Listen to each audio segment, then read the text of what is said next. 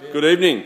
So we're here with Rob and Isaak. Now, there's a bit of history here, but I won't go into it in too much detail. Rob runs a great site called LightStalking, and Isaac's come to visit. We're in Fishburners, which is one of the incubation spaces around Sydney, and it's the evening that we've got the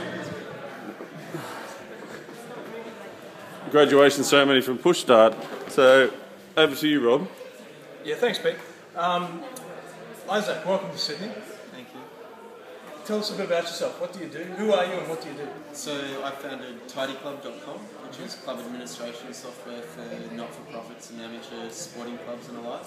And came over to Sydney March last year for the inaugural Sydstart, and had an absolute blast and met lots of exciting, interesting people, heard lots of great pitches, and totally opened my eyes to what was going on in my own backyard. And did you pitch yourself?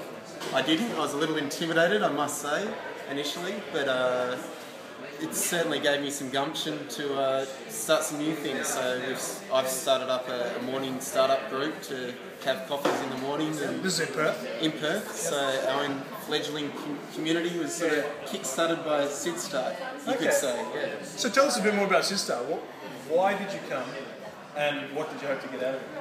Well, I came to Sydstart because I was looking for other like-minded individuals, and I knew that in Perth, pretty small, and there wasn't much going on. I knew that over East there must be more, and you know, through the various social networks and so on, I stumbled across Sydstart, and you know, saw what Peter Cooper was doing, and he was in the payment space, which is what I had an interest in, and thought I'd just give it a pitch, and as you do with entrepreneurial stuff, and give it a crack, and came over. Okay. That's awesome. Okay, well, thank you very much. Cheers, guys. All the best. Thank you. Cheers.